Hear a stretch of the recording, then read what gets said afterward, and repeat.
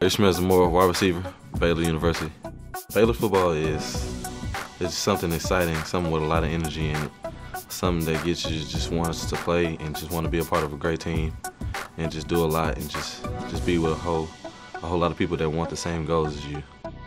I chose Baylor because I have family there, and then it's not far from home.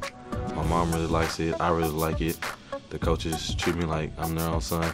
People describe me as somebody that's just hungry, strong, physical, fast, and that just likes to just make big plays.